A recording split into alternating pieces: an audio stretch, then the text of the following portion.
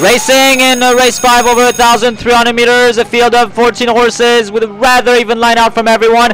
It's Masterwell who takes the lead, but will be taken over by Duong Jaipi, who will probably slide against Orella. Chuari is cruising in third with on the outside a number 11, Lavion Rose. Cruising in the center of the track is number 10, August Win, with Monko Prisha, who chooses to race very wide at the moment. It's not looking very good for number 3, Kun Oranat and jockey Bunchana. A very spread out field in this race. No one is really getting in a pack at the moment. Not sure why. This is probably tactical choices here. It is Duong Jaipi who leads the way. Second position for Windmark, the late favorite, in front of number 1 Maximus. Against the rail is number 2 Star Whale, with August Win on the outside in front of Lavion Rose. Monko Prisha is on the outside in front of Master Whale. Next comes Chuari, 2 lengths clear from number 6 Santali. Mid final turn, Windmark is absolutely flying here.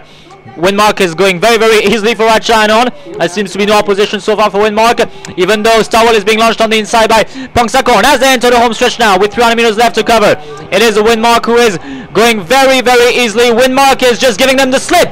Windmark is going, seems to be a very obvious winner here. Windmark ridden by Ratchanon. Windmark, no opposition today for Windmark.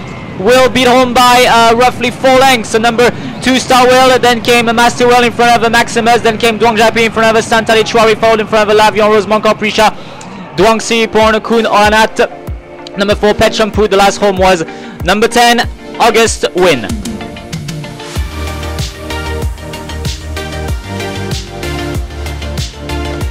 Windmark wins race number 5, the Country Bred Division 6.